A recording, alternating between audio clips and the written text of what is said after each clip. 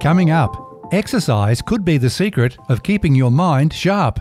New research by the University of Southern Queensland reveals 100 minutes of exercise every week improves brain health. The results, published in the journal Frontiers in Aging Neuroscience, show for the first time positive changes in cognition and brain blood vessel function in older people. It's Monday, June 13, 2022, and I'm Alan Roebuck. Welcome to Ipswich Today, which acknowledges the traditional custodians of the land on which it is produced and pays respects to elders past, present and emerging.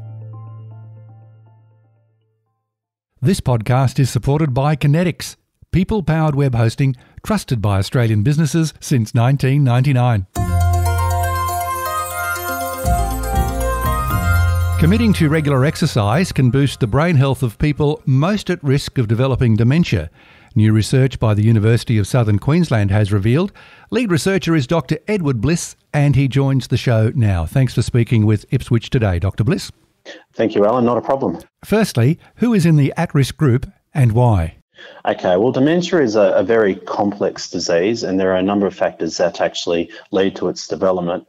We know that we can't change our genetics, and we obviously can't change aging. We're all going to age, and now they're unmodifiable risk factors, but it's the modifiable risk factors that actually create a greater risk of developing dementia, and those are actually poor blood vessel function, physical inactivity, so actually choosing not to do physical exercise, and having an increased waist circumference. So basically having a bit more padding around the midsection.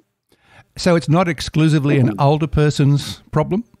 It takes time to develop, and we do see that develop in older people. There are some dementia states where it does develop a lot younger, but they're purely associated with genetic issues. In this case, yes, it takes time to develop, and it is an older person problem. And basically having obesity and being physically inactive and poor blood vessel function can increase that risk, or it exacerbates the changes that happen as we age. So as we age, we actually have a decrease in cognition, which is normal, and we have a decrease in blood vessel function, specifically in the brain. So those factors, being physically inactive, obese and so forth, can actually exacerbate those changes as we age, and then strongly predispose someone to developing a dementia. What led you to begin exploring the link between being obese and developing cognitive impairment?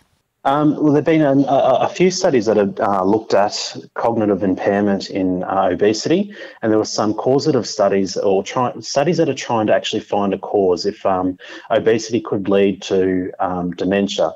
And a lot of those studies did link cognitive impairment and so forth to developing dementia later on. So we wanted to explore that a little bit further and actually see if there was a way we could actually decrease the risk of developing cognitive impairment down the track. So that's essentially the bottom line why we did it. And we also wanted to explore why that could actually happen. And one of the biggest things that stand out is blood vessel function. People that have obesity generally have high blood pressure and a decrease in blood vessel function. And we wanted to see if that actually occurred in the brain.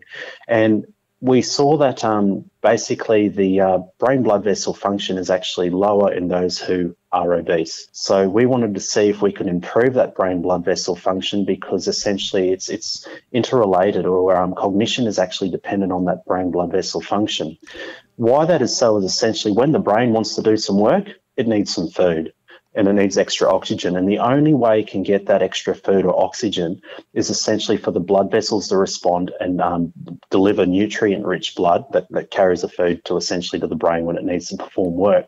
So if those blood vessels don't respond and they don't do their job, then the brain doesn't get its food essentially to do its work, then, you know, like you or I, if we've not eaten for a fair while, we feel a bit, how do you say, like sluggish, I guess is a good way to say. Yes. And the brain's exactly the same. Edward Bliss, how did the research team go about selecting participants? Basically, we ran a ethically approved and standard recruitment campaign, but basically we just had some criteria we wanted to meet. So we wanted to have people that were overweight or obese, and we wanted them to actually be 50 or older. So we're actually targeting middle-aged participants as well. But how it turned out is that our participants were older, and they did fit that obese category rather than just overweight. We had an upper limit for high blood pressure. We basically would include people if they had high blood pressure, but we didn't want it so high where it was uncontrolled. But like most of us, when we go to the doctor and we get our blood pressure taken, it's a little higher. Generally, it becomes under control under the doctor's supervision. So essentially, that's the bottom line. We just wanted to recruit participants that were overweight and obese, had some minor complications, possibly like high blood pressure, and we also wanted to exclude those in the study that had developed a dementia, just so we had a level playing field. Over what period of time did you conduct the research? So the actual intervention itself was 16 weeks. So the participants in the exercise arm actually performed 4 months of exercise. So 16 weeks. Talking about the physical aspects of that research, were you able to measure any changes in the brain, and were they significant? We did. Actually, our study, what generally happens with these studies, they tend to only just focus on cognition. And we went one step further and we focused on brain blood vessel function, as I mentioned before as well. Some studies have actually just measured brain blood vessel function solely. Not many studies, if any, have actually looked at exercise and looked at both cognition and brain blood vessel function at the same time. So our study was actually the first to show that both cognition and brain blood vessel response to a physical stimulus and also to cognitive tasks actually increased. And those increases were actually significant. So essentially, the brain blood vessels response to a physical stimulus was actually 35% higher in those that performed exercise training over the 4 months compared to those who did not.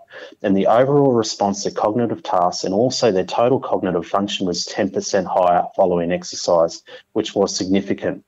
And when we're saying we're comparing both those that are exercised and those that didn't, we compared their results right at the start of the study, and there was no significant difference between those two. So it was the exercise that actually improved the brain blood vessel function and also cognition. I think as we get older, exercise doesn't come as naturally or as easy. So what kind of exercise are you suggesting should be done? Okay, yeah, I understand. There's a lot of different barriers to actually doing exercise. My message is actually just quite simple. Just get moving if you can. It doesn't have to be groundbreaking exercise. We don't need to go and buy the latest rower from whoever it might be. We just need to get moving. So if you're not doing anything at present, maybe a walk where you're just getting that little bit breathless and so forth is a fantastic start. But one of the things that we need to try and do is actually ensure that we're being challenged. So we want to mix the intensity up a little bit. So our study did moderate and vigorous or high intensity exercise as well. So that really challenged our participants, and that might be the key to actually performing less exercise than the physical activity guidelines. But what we did as well with some of our exercises is we broke them up into small circuits or blocks to ensure that the exercises didn't become, mundane or anything like that. We had functional exercises like, sit to stands. That's nothing groundbreaking. You just need a chair, marching on the spot while pressing up in the air, step-ups and so forth. Anything just to get the heart rate ticking. And we also did some fun things that involved a ball and a group. So, some mornings for a warm-up, for example, we'd walk briskly across a field, just passing a football between each other. And on top of that as well, someone drops it and you have a bit of a chuckle at who drops it and so forth. It just creates a bit of interaction and socialisation as well. And I think that's pretty important when we exercise, if we can create that sort of environment. I might have to start with a good old-fashioned walk around the block. Yeah, anything's better than nothing. So, yeah. Well, where to from here? Is there a follow-up to this body of research? What have you got planned? Yeah, there is. So basically, we've also done another study where we're comparing those that are physically active, and have been lifelong physically active compared to those that are not physically active. So we've completed that study, and that's undergoing the review process now. But something else we're going to do too, because not everyone may want to exercise, there's barriers to exercise. So we wanted to actually start thinking about, okay, well, how else could we possibly improve brain blood vessel function and those factors that can actually lead to decreased brain function, so that obesity, poor blood vessel function, and also inflammation. And one of those things that I've actually looked at in the previous study was capsaicin. Capsaicin is the spicy component of chili, And of course, if we were just to have that, we probably wouldn't have it very much at all because it's quite pungent. So I actually use this in an animal study in metabolic syndrome rats. So that's where they have poor blood vessel function, they're obese, they've got poor blood sugar levels, and they've got increased blood lipids as well, or fat in the blood. And we saw a reversal using capsaicin. So we wanted to actually take this to the next step and look at it in a clinical study. So start looking at it in humans. And what we're doing here, we're actually using something called Capsimax, where there's a formulation of capsaicin that doesn't burn. Okay, so you can actually keep ingesting that comfortably for a prolonged period. So that's going to be our follow-up study as well. So we're going to look at the effect of Capsimax on brain blood vessel function.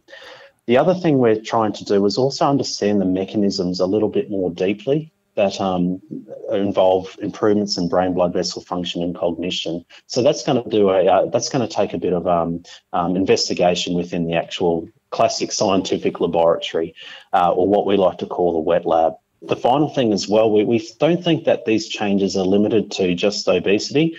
Chronic conditions seem to predispose people to developing a cognitive impairment. So we're actually looking at starting a study in the next month or so in breast cancer survivors as well, because there's reports of cognitive impairment and so forth there. So we're also looking at applying this research to other chronic diseases. A very important body of research you've done, and more on the way. Dr Edward Bliss from the University of Southern Queensland, thank you so much for speaking with Ipswich today. Not a problem. Thank you very much, Alan. You'll find a handy link in the show notes to the article published in Frontiers in Aging Neuroscience. Ipswich Today is supported by Kinetics, people-powered web hosting trusted by Australian businesses since 1999. This podcast is also listener-supported. Please make a once-only gift or regular donation to help keep it online. Just go to ipswichtoday.com.au and click the donate button on the homepage to make a payment through PayPal. Follow and stream this podcast from your favourite app, including iHeartRadio and Amazon Music Podcasts, or play Ipswich Today from smart speakers. Music is supplied by Purple Planet Music. This is Alan Roebuck. Thank you for listening.